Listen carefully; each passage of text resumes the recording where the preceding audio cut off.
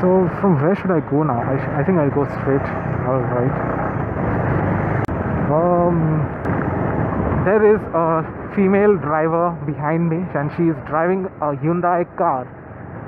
And I'm scared of very little things in life. And one of the things which I'm scared about is riding next to a girl who is driving her car or a girl who is riding a bike.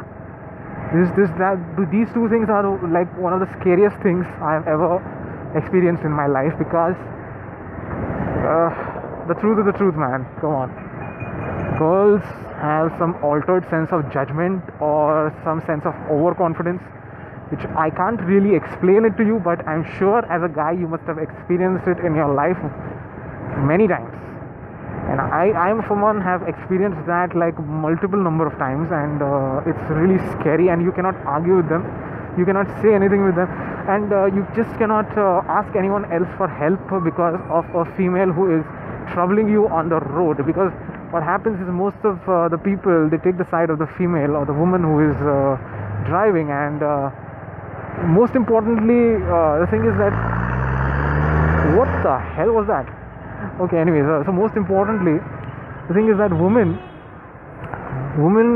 have this really unique talent of like crying at a drop of a hat. They can cry almost any instant. Like you just have to tell them cry, and they start crying. And for a guy, it's like one of the most difficult things.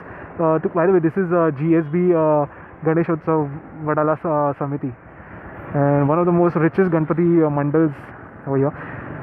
So what I was talking about, yeah. So it's very easy for a woman to cry, and basically, so that really changes the entire situation.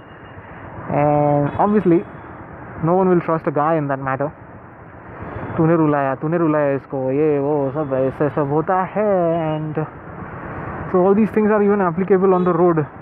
Traffic police, they give them leniency, they show leniency towards women. So बहुत बार हो चुका है. लड़का रहेगा ना तो बराबर उसकी मारेंगे, ऐसा है.